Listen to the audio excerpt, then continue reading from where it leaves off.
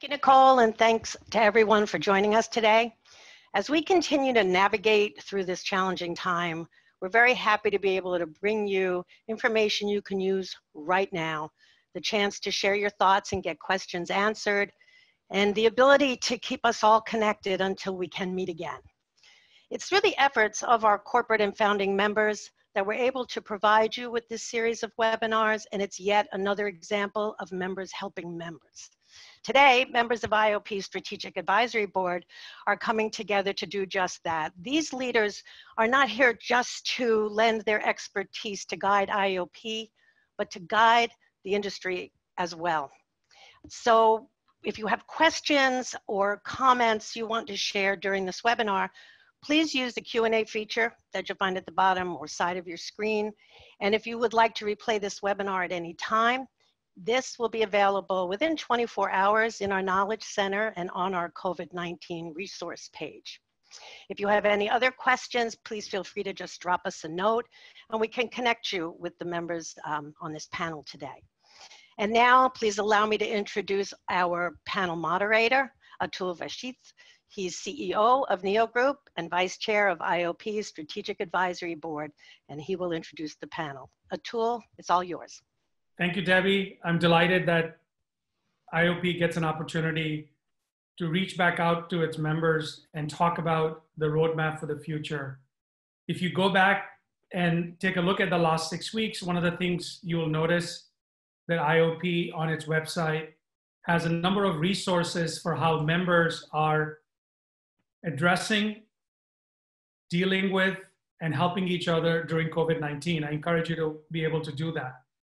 One of the things that's unique about IAOP is that we actually have multiple stakeholders that we bring together, and that's what we're doing from the board on this call. So today we have with us Wes, who is the VP of IT Operations for Bristol Myers Squibb, longtime IAOP member and an industry leader.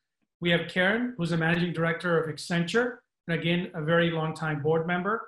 And then Neil Hirschman, who is the Chairman of IAOP, but also a partner from Kirkland & Ellis. Wes, Karen, and Neil, thank you so much for joining us. The focus of today's discussion is going to be roadmap to the future, which is how do we restore and rethink sourcing today, but also going forward. I encourage the audience to please jump in, ask questions. I'm going to take questions while the session is going on. And we will also, if we are not able to answer all your questions, address it after the session. Also, we will be conducting 2 different polls. And so please make sure you respond when those polls come up. So Karen, let me start with you. You know, we've seen significant changes, particularly in the last 6 weeks. If you think about the US market and maybe 8 weeks or so when you think outside the US. When you think about the sourcing landscape, what do you think we have learned in the last 6 to 8 weeks about third parties and our sourcing partners? Hey, Atul, I think, well, from my vantage point, we've seen a couple of key themes emerge. One is that systems resilience has come to the forefront as being a significant pain point. And when I say systems resilience, what I mean is the ability of a company's systems to adjust to the disruption that's been introduced by COVID-19, whether that's dramatic increases in demand, dramatic decreases in demand, and all things in between. And I think we're finding that companies that had potentially taken steps ahead of COVID-19, certainly not in anticipation of, but you know, in some respects they got lucky that they were focused on systems resilience. They've been pretty solidly able to weather the storm, whereas companies where that just wasn't a strategic priority, they weren't focused there, you know, need to take action now and going forward to adjust to be more resilient in the face of future disruptions. So that's been a very significant pain point that we've seen across our clients. The other thing that has really emerged, and again, it's not something that wasn't there, but it had kind of fallen into the background, and that's cost optimization, cost management, cost reduction in IT. We're seeing, obviously, for just every business is that, getting refocused on that whole cost optimization component of their business has become front and center again. So those are the two themes I would say we've seen emerging. And, I'd love to hear what others have to say from their vantage points. Yeah, a tool, some of the things we're seeing, companies are revisiting the entire supply chain to find out what links in the chain are most vulnerable. As we're putting contracts together and focusing, whether it's contract manufacturing, in the traditional manufacturing outsourcing context, or an IT function or business process function, it's recognizing that everything is connected. Yeah. All the pieces are connected, all the companies are connected, and there's just a heightened focus now on what to do and how to prepare for things that we're facing today. The other thing, we're noticing is that companies are still doing deals, and in some cases they're accelerating them. If the underlying reason for doing the deal hasn't changed, then parties are going ahead with the transactions. But they're tending now to focus a bit more on some of these things that we're facing today that maybe if you did a deal 6 months ago or 2 years ago, you might not have been able to get people's attention on dealing with this kind of risk management and the risk associated with displacement of employees, displacement of your service providers. Right. I think the thing for me, what stands out, Karen and Neil, is based on what you just shared, is how the definition of risk management and what companies focus on, this crisis has made them expand that thinking. Often when they thought about risk only looking at what the supplier was doing and what risk they brought, that they almost devalued the location risk at times. And if you think about it, this has really heightened the location risk. But it's been also interesting to watch how the resilience of different companies has been very different in this model. So I appreciate that. One additional thing to add, we've been impressed by the cooperation between providers and customers. From a legal perspective, there's this concept of force majeure, this idea that you can be excused for your performance under a contract if certain things arise. And we've been seeing and hearing about providers and customers working collaboratively to deal with waiving restrictions that might be in a contract that preclude remote working and remote access. And you talk about challenges going forward. I know we'll hit on that probably with some of the other topics, but we've been impressed by that collaboration. So just kind of taking that thread, Wes, when you think about your work and the work you do at BMS, what did you stop doing? Or for that matter, what did you continue to do in the sourcing space? We didn't stop anything, I don't think, actually. I think we're working in it even harder, because we feel that the strategy that we set out a couple of years ago is still the right one. So we are actually doing RFPs and negotiating all virtually at this point in time, and we didn't slow down. It's hard. It's really hard, and it's very exhausting to be in those long negotiations. But we did not slow down. But what we found was that we did not realize, we had this effort a couple of years ago that we called Shift Left, right? So for our end user computing, we wanted to empower the end user to be more productive themselves.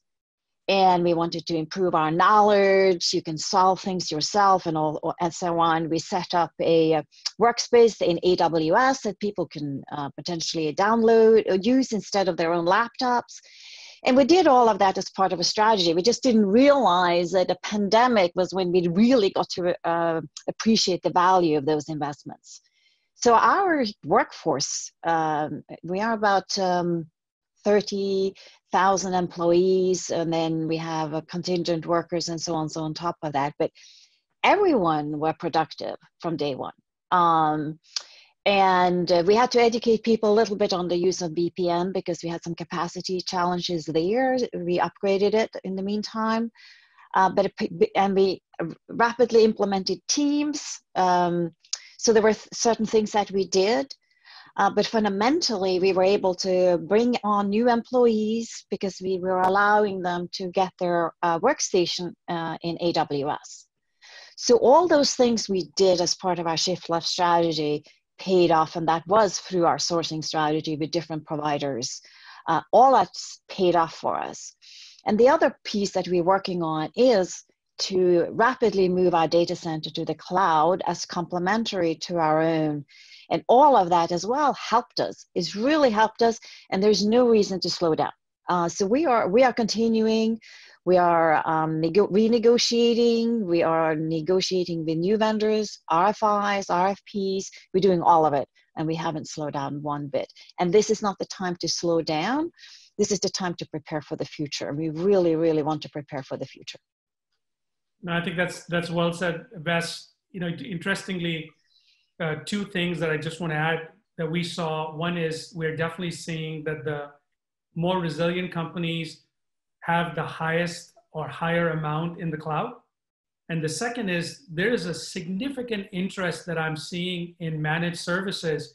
So the companies that were under a managed services environment, interestingly, they have, in the research that we have done, have done better because the suppliers have responded with flexibility. Whereas in staff aug, many of them didn't actually have that flexibility. Correct. I mean, to Neil's point, we also had rules about you had to be in the office, and we had to do waivers on a case-by-case basis for people to work from home. So we did what Neil just talked about. We are rethinking that. The other area where we've had a challenge is in relation to background checks. There's a huge delay to get background checks. So we have to work with our legal to find out ways to allow our providers to bring on resources, appreciating that the background check might be lagging. So there are those sort of things you're adapting. And then to Neil's other point around the collaboration related to performance, well, we said the service levels still apply. But of course, if one is missed, we'll talk about it. We're not going to give you a penalty or service credit if it was due to the pandemic. But if it wasn't due to the pandemic, guess what? Normal rules apply. Right. And that's how we've been working through it. And I've been amazed by our partners, how well they have performed. For sure, the wait time to the service desk went up. Absolutely, you expect that. Yeah. But other than that, I have been really, really impressed with our partners. Very well run plans, all of them providing us updates, and very, very strong network. There is no way you could do this without strong partners. It's been a really, really good experience from that point of view. So the outsourcing model has definitely been put under the toughest test it has had. Yes. And it's shown tremendous resilience in life. Yes. Yeah. Yeah. The partners we work with are absolutely amazing. I have there's no other way to describe it. Absolutely amazing, all of them. Neil, Karen, anything you want to add to that in terms of what you've seen, in terms of what you stopped doing, or any recommendations, or not really recommendations, or you continue to do? Yeah, I will say just it's a little bit tied to what Vess was just saying, although I'm looking at it from the outside in versus the inside out, maybe, or the vice versa, is I have been just blanketly, universally impressed by what I call the culture of heroes. The people who are out there, despite this work from home order, doing everything they can to get the job done. So, you know, you think about the first responders and all the healthcare providers, but I feel like I see it in our industry too. It's kind of like this attitude of this will not defeat me, being from home and trying to coordinate a release that normally we would do face to face as a team. We're doing, you know, across however many Zoom calls and different nodes to get it done. And I think of that as the culture of heroes, you know, that do what it takes to get it done. Yeah. You know, we have, Neil, sorry, did you want to add something? Well, I was going to say, we really haven't stopped doing anything. We're doing it differently. And we are continuing to do a number of things, and again, heightened focus on some of these things in negotiations around the business continuity planning, the protection of data, issues that are going to change a little bit as we talk about more remote working, video conferencing, what's in the background behind you, kids walking into rooms. It impacts confidentiality, it impacts protection of intellectual property, it impacts a lot of things that historically there's been a great reluctance on the customer side to allow that kind of work. But I don't think there's much of a choice anymore. There's going to be more of that. We've proven we can work remotely. It's going to be interesting to see what happens as cities and states and countries open up. When you have a lot going back to work in person, what impact is that going to have on the remote working that we've created? But we haven't changed anything. What we're seeing though in negotiations is, again, a willingness maybe to spend a bit more time talking about some of the issues that people didn't want to spend time talking about in the past. The other thing I think we're going to see is, and Vess touched upon this, there's going to have to be more flexibility as you contract going forward. It can't simply be the boilerplate of, these are our policies, we've had these policies in place forever, attach them to agreement, and we're going to live under those. The world's changing. And I think we have to relook at those policies and see what really makes sense as we move forward in the remote world, in the digital world, as things are in the cloud. Work's changing. So I think this is a perfect segue for us to ask the first question, and I'm going to launch this poll. So one of the things that I think would be interesting for us to know about, and please everybody, please cast a vote. So which of the following actions do you believe your company, whether you are on the buy side, the supply side, or the advisor side, or what actions do you believe your company will be pursuing as this crisis improves or abates? Review spend and cost, revisit sourcing strategy, which is increasing outsourcing, insourcing, increasing outsourcing, conducting health checks, implementing stronger governance, or incorporating work from home strategy into business continuity plans. The one thing that I'm really starting to see at significant scale is some of the largest IT service providers and BPO providers are basically making a statement that by 2025, 75% of their workforce is likely to be work from home, not in these big offices. I saw announcements by a number of banking CEOs. Financial services has been really more strict about not allowing work from home, bringing people into secure workspaces. I saw them talking about the destruction of commercial real estate and a significant amount of their people working from home. And again, Neil, Karen, and Vess, let's take a look at the results. I'm going to end the poll in about 5 seconds and just love your reaction to what our audience is telling us. I'm going to end the poll now, and then I'm going to display the results.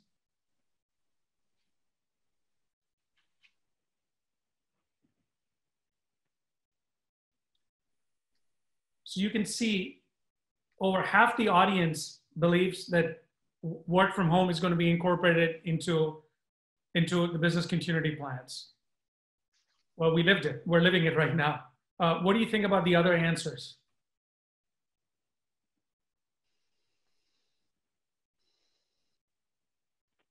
Well, it's fascinating to me that 0% said they're going to increase insourcing. It's if people are leaning into this, which I think makes sense, but that's fascinating to me. Yeah. That's really, I think that says a lot about the strength of the outsourcing model. Yeah. I think the focus on the answer was around business continuity first. Yes. And then you start thinking about savings and stuff like that. But savings is no good if you can't operate. So you need to be able to operate first. and then you worry about the money. Yeah, yeah. Yeah. So, in every crisis, there's an opportunity. So maybe let's kind of transition into a different point of view. So we've experienced this, right? Six weeks, some challenges, but tremendous belief in the model, great responsiveness from both sides. What are you seeing opportunities in the sourcing landscape? What stands out for you? What do you think is an opportunity that either you as a buy side or supply side or others that could take advantage of or benefit from? Yeah, Atul, I can jump in on this. We've talked a little bit about the digital transformation. That's just going to accelerate. I mean, those that aren't doing it already are going to do it because they're forced into it. So we'll see much more of that and much more of evolving existing agreements so that they're taking advantage of that transformation. I think it'll be interesting to see if companies look to keep things more local, which reduces certainly international travel if you have to go check on a provider. People tend to look inward a bit more when there are challenging environments. So it'll be interesting to watch that. I was on a video conference earlier today with several private equity investors who invest primarily in India. And it was interesting to hear them talk about how there are lots of opportunities there now and investing in the business services, IT services arena, that they think that people are starting to lean into it like they did in 08, 09, 2010, and that some sectors there are going to be relatively unimpacted by it. So I don't know, that contrasts with this idea of keeping things local and maybe not offshoring. So to me, those are some pretty interesting areas to watch. Interesting. Yeah, I think some of it will depend on how long this thing lasts. I do believe that the requiring people to travel or to meet in person in large quantities, if there is no vaccine or no cure, becomes problematic. It's a big ethical issue. So if this continues and we have another peak next year and it continues into 21 and potentially beyond, I think the acceleration in the remote business model will just continue. And right now there is obviously no indication that a vaccine nor a cure is forthcoming in the near future. Enough companies working on it, but there is nothing imminent. And the only thing that has been approved to date actually speeds up recovery. It doesn't actually change the rate of recovery. It takes 12 days instead of 15, I think. So there's still a lot to be done there in the clinical space. So with that unknown, I think the remote way of working will continue for sure. And therefore, I think we will find new product, right? So we do clinical trials. You have to do a clinical trial for COVID-19. So the way you do clinical trials would have to be rethought in a world where you have to get to people, but you can't travel. So the way you do that and protect people, I think there will be a lot of thoughts around how you change the approach to many things that today would have an interaction, or even how you do your doctor's visit. You may not have to go in person anymore. You may be able to do it via Zoom, right? So I think there are many ways that will change in the way we interact, for better or for worse. Yeah.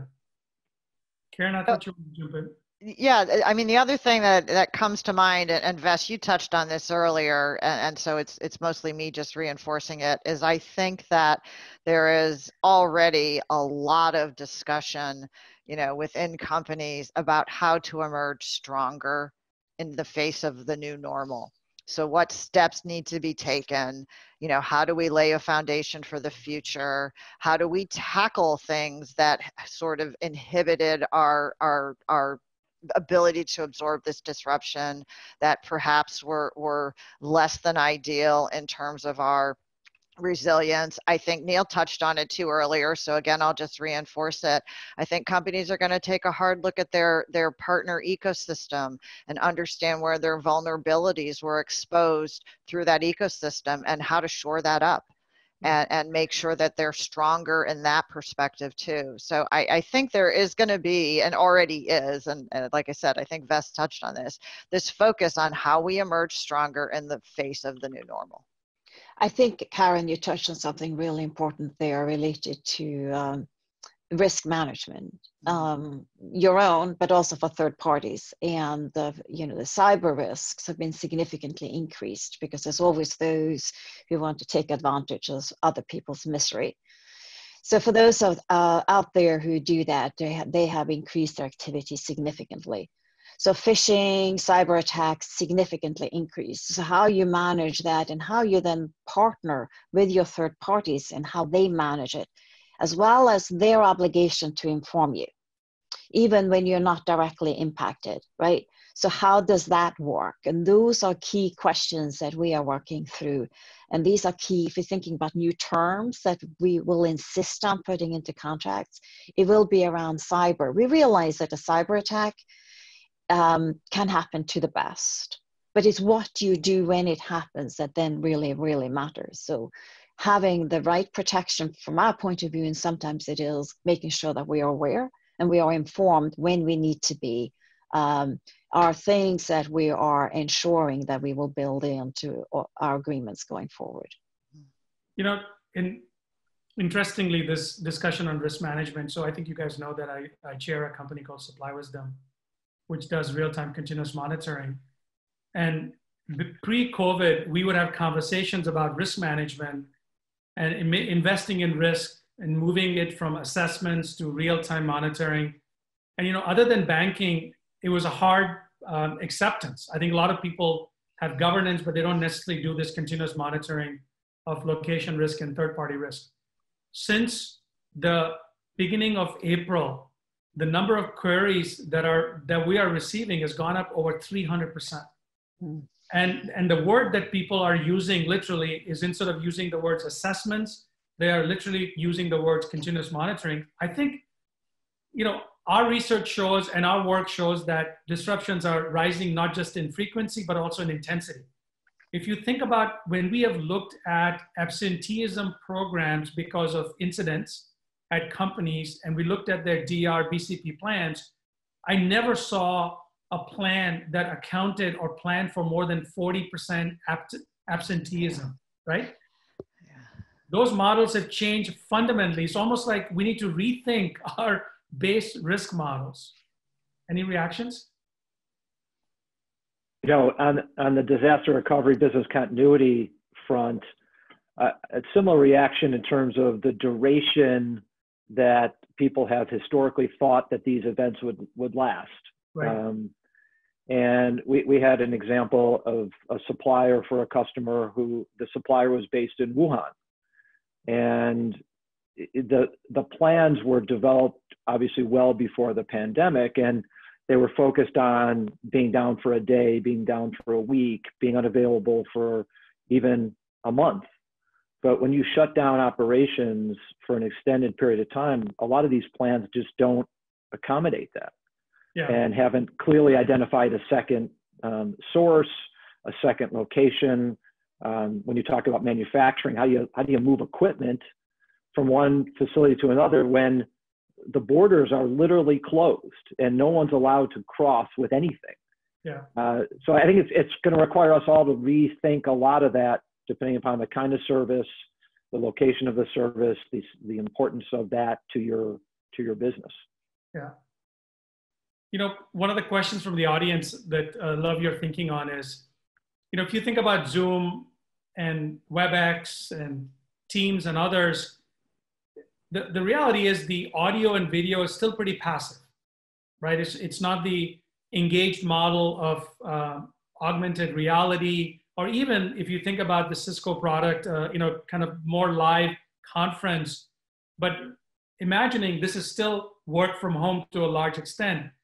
Are you seeing efforts out there, either within your companies or in the marketplace, where there's these technologies or systems coming on board that are much more engaging and, kind of also, I think from a customer and our perspective, also much more humane in terms of how we deal or interact with each other? Well, I think it depends on the industry that you're in. And sometimes the limitation here is actually your provider, your cell phone or your Wi-Fi provider and their capacity more so than necessarily what your own company is doing. I think many of these new devices may still be early, but you may see an acceleration. But in the life sciences, you might see more of a move towards medical devices and apps that will allow you to do more things yourself at home versus having to go into a hospital. So for example, there might be certain cancer treatments where today you may have to go in and see a doctor, and you might be able to do some of that at home. So I do think that in the life sciences, there will be a more focus on enabling the patient and allowing the patient to treat themselves more. And that would make a big difference to your quality of life. Yeah.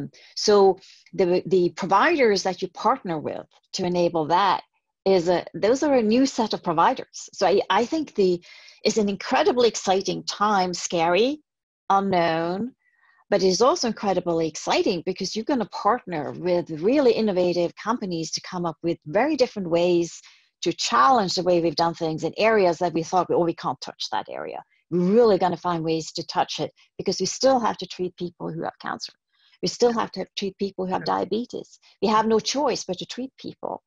And therefore, finding ways to do that in a different way. So it's a little bit different than video and AR, but it's more about what is the device that you could use. So it's a little bit the same as your device, whether that's an app or virtual reality. Yeah.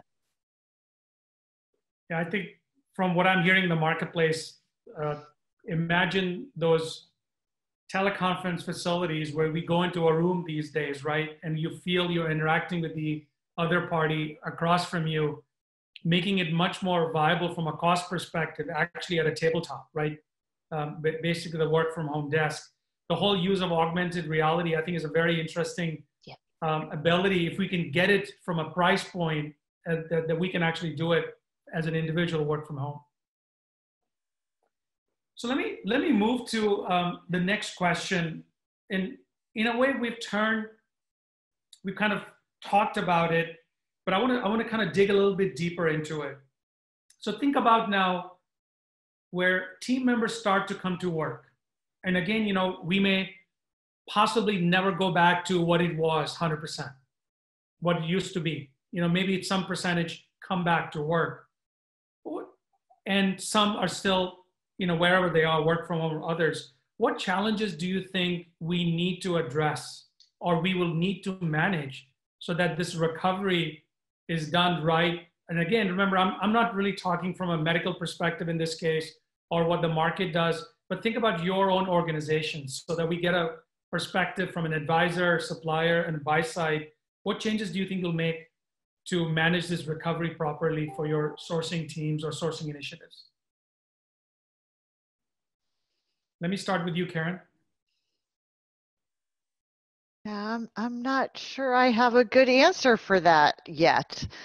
I think we have a lot to learn still about what it means to come back together, like you said, and like Ves said, I think earlier too, around, at what risk, do we assume or resume larger scale gatherings and get-togethers, and how comfortable are people going to be, and how far do we push people to be uncomfortable?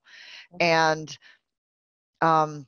excuse me, I struggle with that, and it's funny, I was thinking about your previous question too, Atul. Just from my own experience, to just me as one person, but my own experience in this whole work from home environment, and I've thought about best practices already in terms of being willing to have those personal conversations at the start or the end of a call, so you are still getting that thing that in the personal face-to-face workplace you get every day, which is to be friendly with people, to have friendships, you know, formed, and to have them know about your families and, you know, what you did last night and all those things. And when we're on video and we're doing just conference calls, there's a tendency to shy away from that. And that's unfortunate, because that's what makes the workplace so important for all of us on a face-to-face basis. Yeah. You know, so there's that. And there's also the tools. Like I don't necessarily, it's funny you went to virtual augmented reality type stuff. I'm okay with video. I like it when people are on video. We do screen shares, we do virtual whiteboards, we do, you know, not just screen shares of here's what I'm going to present to you, but let's work through this together. Let's edit together. So we are mimicking being face-to-face, but, you know, don't get me wrong. I am still very much in the camp of being face-to-face as much, you know, periodically makes being virtual easier. It can't go away. So that's my perspective. Yeah, it's you know, it's hard. I mean, we talk about it all the time at the firm. This is hard. This is hard to do. It's hard to have meetings virtually. It's hard to negotiate virtually. You know, when you're sitting in a room with a client and, you know, you can kick them under the table, you can elbow them in the ribs. It's really hard to do it remotely. And, you know, there's chat rooms but, you know, it's a challenge. Each system's a little bit different and people don't recognize that you're sending a message to everybody on the video and not just privately to the one person. And it's hard. And you talk about, Karen, best practices. You know, we're trying to develop those as we negotiate. So if you have a video going in a negotiation, you have your colleagues on there, you have your client, you have the counterparty, you have the counterparty's lawyers, you have a consultant, you know, you have 5 or 6 different organizations represented on a video conference. It's hard to develop the camaraderie, Karen, that, you know, you're talking about, and that relationship with the adverse party, that if you're sitting in a conference room and having lunch with or coffee, you can develop that rapport, and that can facilitate the negotiations. It's just hard to do that virtually. But I think we're all learning how to do it better. This is not going to go away, you know, even in however many months until a vaccine. Once we have a vaccine and we figure all this out, this way of working, it's here to stay in some form or fashion. And we just need to figure out the best way to do it and the best way to work, not just with our colleagues, but also with, you know, with our clients. Yeah, I agree. It's difficult to read a room when everyone are just like here, faces on a screen. You don't really read the room in the same way as you do when you're negotiating. And also when you work with a provider, you know, you just get to know them by meeting with them. So that is much more difficult if you don't know them already and you're working remotely. It's a little easier if you already know the people and you met with them in the past, but if you choose a new provider and you've never met and all you're doing is meeting this way, that is a very different experience, and that is difficult. I do think when it comes back to returning to work, and we will obviously return back to work in a careful way, I don't see that happening without there being some form of testing. And I would expect that certainly most companies will require employees to be tested before they can go into the office, at least at some interval. So then I would also expect that if you have service providers, those sort of requirements would also be passed on to them. So, and I don't know, I mean, some people might be uncomfortable with that. They may not be willing to be tested and so on and so forth. So I do think that there are many things like that are just going to pile on to what we do that we haven't thought of before and will become part of the new future for the next, I don't know, at least year, 2 years. Yeah. Yeah. Best, that actually one of the things that highlights is that's advice. What you're saying is, if your supplier partners showed you that these are the things that they are doing as people come back to work, that's what gives you the reassurance that they're following good practices, right? It's not just about them doing it, but it's about assuring you as a customer that they're actually doing those things. Right. Right.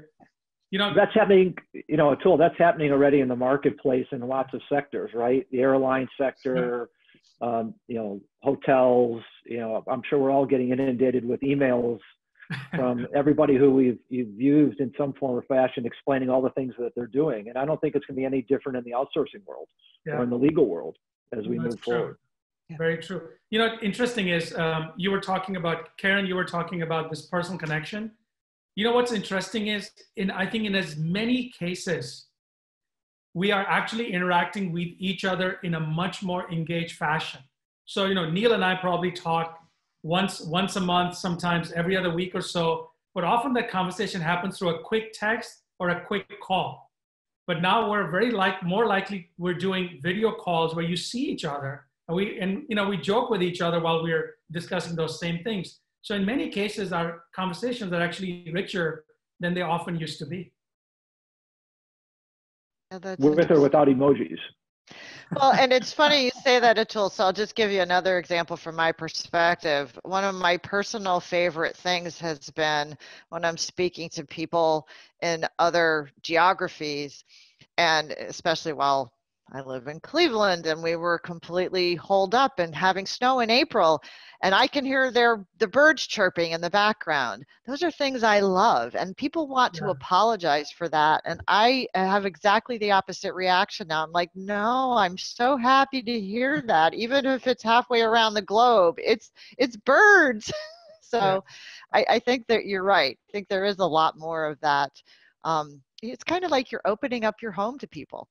Yeah. I think it's very personal. Yeah, the level of acceptance of, you know, this little variance is actually becoming is okay.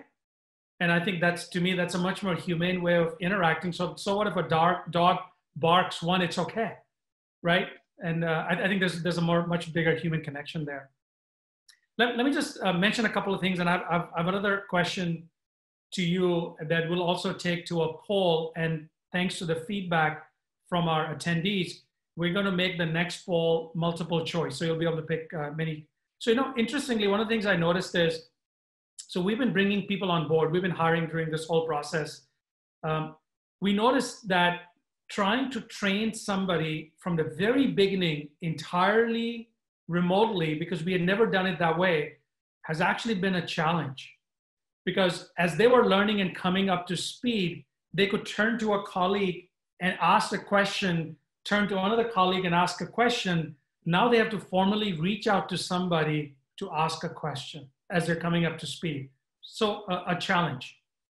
The second piece that I would love your comments on is, you know, in the sourcing process, one of the things I've noticed is clients been very okay in our advisory business moving through the cycle until they came to the collaborative solutioning process. So this is a process that's almost the final part of the selection. Sometimes they're trying to pick one between two suppliers or two between three suppliers. And so there's this co-creative solutioning process that happens, and not feeling comfortable doing that in this remote distributed fashion. Any comments on how could somebody get past it? Or if you have, how have you gotten past it? I mean, I think it'd be good advice for the audience.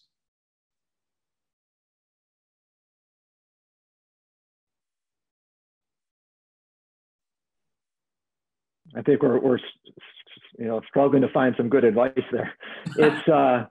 It's difficult. I mean, we've onboarded employees during this time, and it is very hard to get them engaged. You do miss those, you know, walking down the hallway, running into somebody. You miss the, you know, going into somebody's office and putting something on a whiteboard. I'm a visual learner and explainer, and I need to see those things and work through them. And it's exhausting to do it on video. And it's tiring to constantly be scheduling things. You just don't have those off chance meetings like you normally have. In terms of the collaboration, you use as many tools as you can find and figure out the best way to use them. But it's really, there's no substitute for doing it in person, side by side. Yeah, totally. Oh, go ahead, Ves. No, I was just going to say, I also miss the whiteboard. I love drawing things out on the whiteboard, and I really miss it. And I find that not having that is just taking so much more energy to share and pass on the message. So and maybe over time we'll figure out how to do that better. And we also have, so we have been running a training program, collaboration training program we run with our key providers who've been doing it for close to 10 years. We call it teamwork, together everybody achieves more. And it's a full day thing that we do, and we bring people together and we work with people to understand, appreciate differences to how to come to a win-win type situation.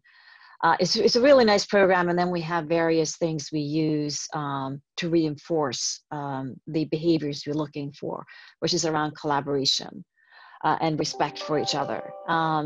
But now we have to reinvent that program to do it virtually, because now it's more important than it ever was, and we realize that. So our next thing we will be working on is to how do we do this in a way virtually where we can still engage. So we have multiple vendors typically together in the room. How can we recreate that? I don't know the answers to that. We'll probably have to experiment, but we will find the answer because we will have to do it. And it is really important to do, particularly now. And creating that, we want to remove white space between our providers, right? So we want them to actually work well together because that actually helps us.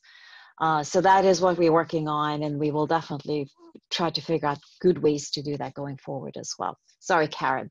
Thank you. No, Vas, I'm sitting here thinking, if anyone's going to master that, I think it'll be you, and it'll be good to hear what you do to make that work, because I think, Atula, you've touched on one of the things that is the biggest head scratcher puzzle for me. And, I see it in various facets of my existence, not just professionally. I have a son who's going to start work this summer, and he's already scheduled for virtual rather than in-person orientation and training and getting started. And to go through that without being face-to-face is just, it's foreign for all of us. It's going to be all he knows. So I'm guessing he's going to just figure out how to make it work. But it's just such a puzzle. And I see it, personally too, with college age kids. And, there are schools that are talking about perhaps not even having freshmen start next year. I don't know what that would look like. And I'm hoping that's just a bad idea, because you don't want to see that go away, but you can also see how that would be so unusual to have your freshman year if it's not in person. So I am really, these are head scratching things for me, and I'm really excited to hear. So like I said, Vas, I'm excited to hear what you do to sort of master this thing, because I'm not one to be speechless, but it's an area where I am somewhat speechless in terms of ideas on how you slay the dragon here, because I think it's going to be hard to deal with certain things. I'm optimistic that out of this will come a lot of innovation, and it's going to come from all sources, and it's going to come from the young people too, Karen. It's going to come from those, freshmen in college who are going to live this in a different way than all of us. And I'm pretty hopeful. It's a terrible time for all of us to be going through this, and but I think it's going to force innovation that might have taken a long time. I think it's going to accelerate it. And so hopefully a lot of good comes out of that innovation. Yeah, that's a great positive spin on it, Neil. I love it. So one question that I'm going to ask you at the very end, so I'd like you to make sure you think about it, which is, as you think about the step forward, what advice would you give to buyers and suppliers right now? And also advisors. So pick any one of those three, or two or three of those. So that'll be the final question I'm going to ask you. What advice do you give so they continue to be successful? So let me just ask a final question before I go to that. So kind of a pre-final question. And I'm going to actually activate a poll also as I do that. So one of the things that we're seeing because of this shutdown of business, in some businesses, it has had no impact. In others, it's increased their business, but there's been plenty of businesses that have suffered tremendously, right? So they're having to make significant adjustments to their sourcing strategies today and in the very near future. So, and I'd like the panelists to, Karen, Neil, and Vess to comment on it. But first, audience, if you could please answer this poll, which is, which of the following adjustment or changes are you most likely to make or see in the sourcing strategies as we move forward? And please, this is a multiple choice since one of the audience asked before you made that change. So I hope more of you answer while we talk about it. While they're filling out the answers, I'm going to give them a little bit longer. Maybe, Vess, why don't we start with you? As you think about some of these choices, are you considering any of these as you think about the future? Or Yes. others? Yeah. Well, the better fit a service provider, I think you always need to look at your provider mix. And also augment your key providers with smaller innovative ideas that maybe be able to introduce new digital projects. But at the end of the day, it's so much about war on talent and access to the right talent and the highly talented people. So from a provider point of view, we just had a presentation this morning actually on this very topic as part of our RFP, where the provider took us through their talent management strategy, how they attract, their commitment to diversity and inclusion, which means a lot to us, and what they do to train and retain their talents. Because the way for me, I want to reduce reliance on contractors. And the way for me to do that is to know I can get the resources I need through the service providers that we have. So they go together. So that would be definitely an advice to service providers would be, remember, you're only as good as your people. And the only way you can sell a solution to us is by highlighting the people that you will bring to the table and how we can get access to good talent so they can actually do the work we need them to do. Karen and Neil, as you look at these results, anything that stands out for you that was kind of opposite of what you thought or absolutely in line with what you were thinking or experiencing? Yeah, the switch to the better fit locations, that's a comment I made earlier in the webinar. I do think we're going to see people focus more on that. So that doesn't surprise me. The better fit service providers too, I think that's right in line with what Karen and Vess have been speaking to. So these answers don't surprise me. And then you see the in-source more 13% versus it was 0% in the prior question, which was a little bit of a different question. But these align with what we're hearing, what we're seeing, and frankly, what I would be expecting to see. Yeah. So I have one variation to what Neil just said. I might have expected, and so I'm surprised to see it there, is that location starts to become less important. And we're all virtual right now. It's like, the old adage of location doesn't matter anymore because we have figured out how to be globally, virtually effective and productive. And so I am curious about the location point, and I'd love to be able to probe that more. Obviously we can't on the call, but just what does that really look like and what does that really mean going forward? When regardless of where you live, if you're working from home, does it matter where you live? Yeah. So it'll be interesting to see how that plays out. So Karen, hopefully IOP, if you could move the slides so people can see the survey. So right now we're doing a survey where some of those questions are being asked in terms of where did people see the biggest disruption, both in a provider or a location. And interestingly, again, because of the risk work that we do, there is a significant difference that we have seen in locations.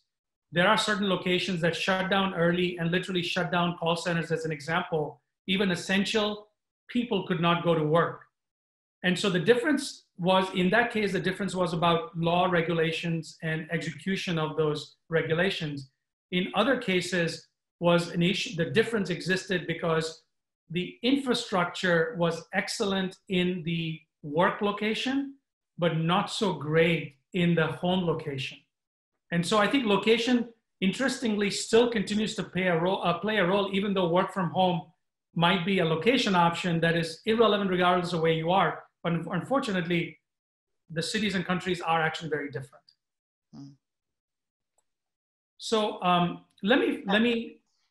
It's just one relevant comment here in the chat, which is actually depends on what you do. If you manufacture, and you make goods, you actually need to be physically be in the manufacturing site.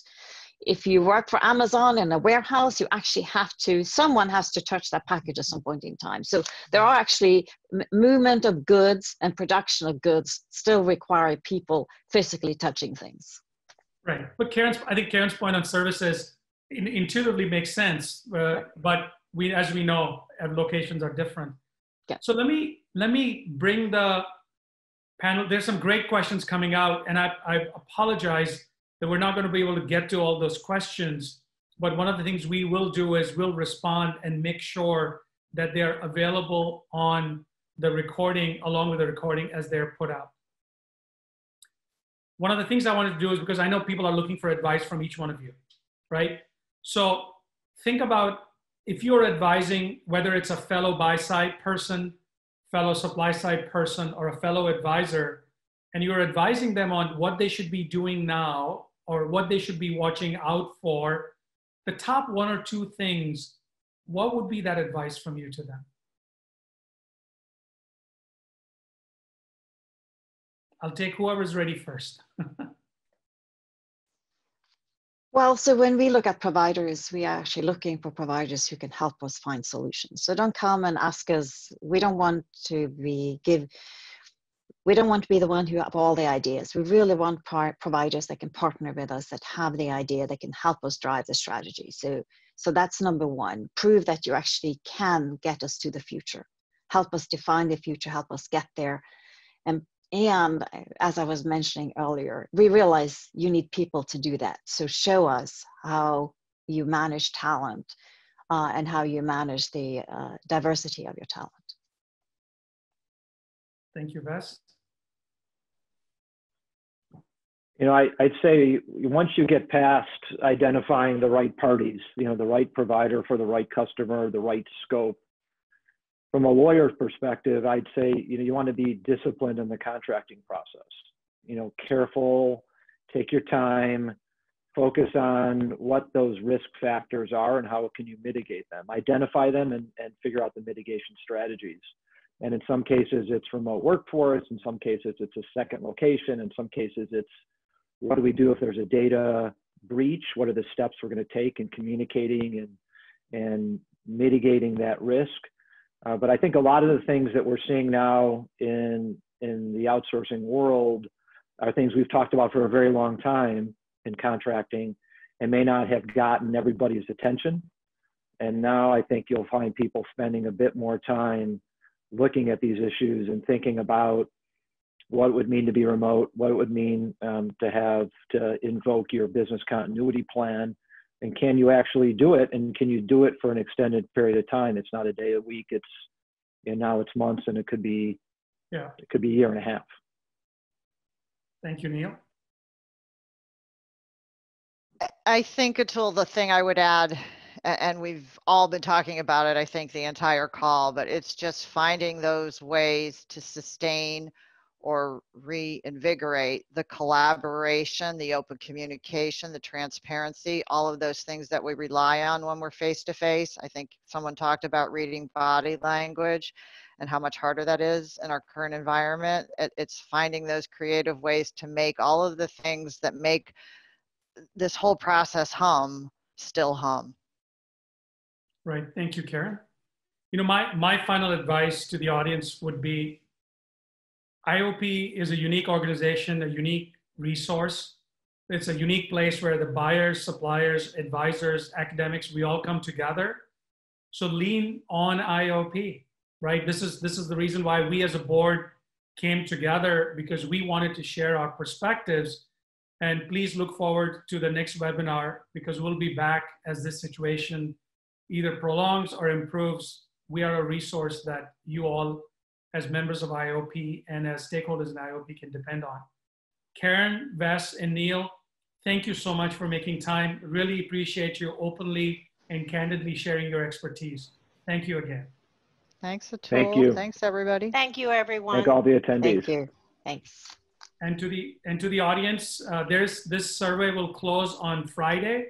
We will provide the results to everybody that responds. So please make sure when you get a chance, you go to the survey on IAOP.org and look for the survey. Thank you again, everybody, and take care. Thank you. Thank you.